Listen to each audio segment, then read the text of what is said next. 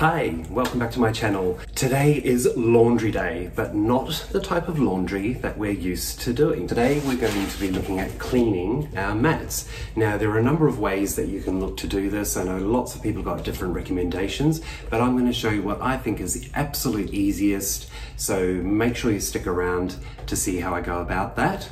If you don't know who I am, my name is Paul, Scissors Paper Paul on Instagram, Facebook and on YouTube, and I'm here to share my Cricut knowledge and expertise with you so you can master these incredible machines and products, and ultimately I want you to make beautiful things. As always, if you like this video, make sure you give it a thumbs up and subscribe to my channel. Also, make sure you stick around to the very end because I'm going to tell you how you could win your very own Cricut Maker. So make sure you hang around for that. Let's get started.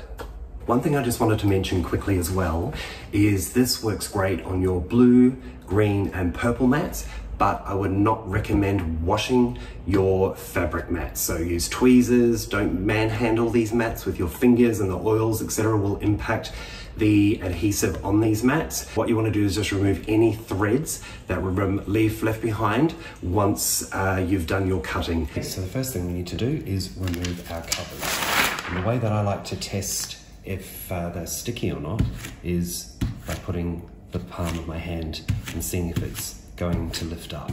And you'll see what I mean after we've done the cleaning.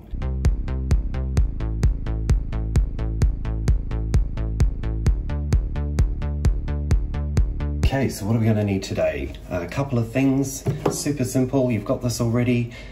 Dishwashing detergent, it doesn't matter which one it is. You'll see in all the American videos everyone talk about Dawn. I'm using Morning Fresh. I'm going to put that in with some nice warm soapy water.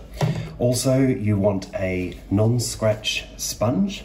So it's got a scratchy side, but a non-scratch sponge. The one that I'm using today is from Chuck's, but there are lots of different brands. Again, just make sure it's a non-scratch one. First things first, we need some warm soapy water. Super simple, off we go. A few drops of detergent.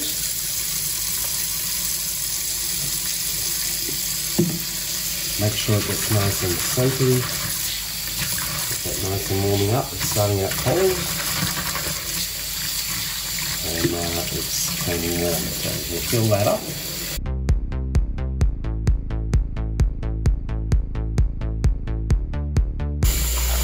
Brilliant, that's nice and warm. We don't need to fill up the entire sink. We are good to go. Super simple. I'm going to take our mat and see that it's dirty. So they get dirty from cardstock debris, obviously your hands, any of the materials that you pop on them. And then we just want to submerge it in the water. Take our sponge and just start cleaning. So try and get as much off you can without the scourer. And then when you think you need to, just go with the non-scratch scourer. Then with our non-scratch scourer, you just start cleaning any debris, any glitter, anything that's going to inhibit the curing of the material.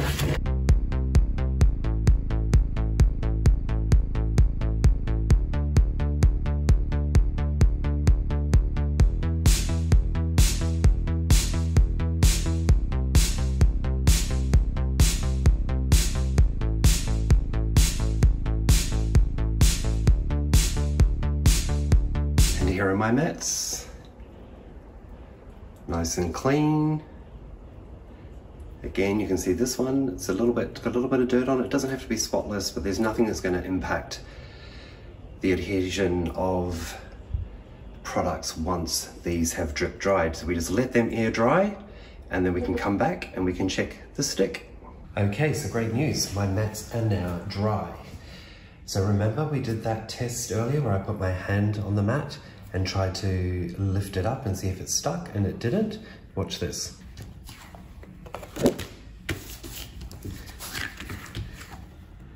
Nice and sticky. And of course, don't forget to put your covers back on.